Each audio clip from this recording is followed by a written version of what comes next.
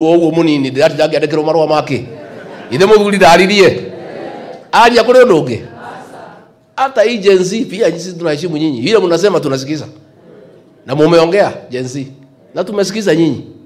Na mimi nakubaliana na presiding bishop. Tafadhali Gen Z, my children, my sons and daughters, we have heard you. You have spoken clearly. What you have said needs no full stop or comma. It's clear.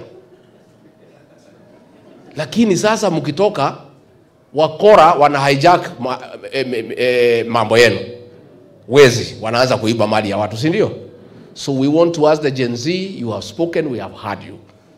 Please don't allow your protest to be hijacked by criminals, people with criminal intent to steal property, to destroy property. I think what you have said is now enough. You don't need to say anything more.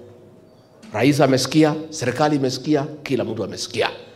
Sasa wacha tuongoje action ile itaendelea, so that we don't get something that had good intentions hijacked by bad people, by people with criminal intent to take advantage, to loot property, to damage property, to cause mayhem. It is not right.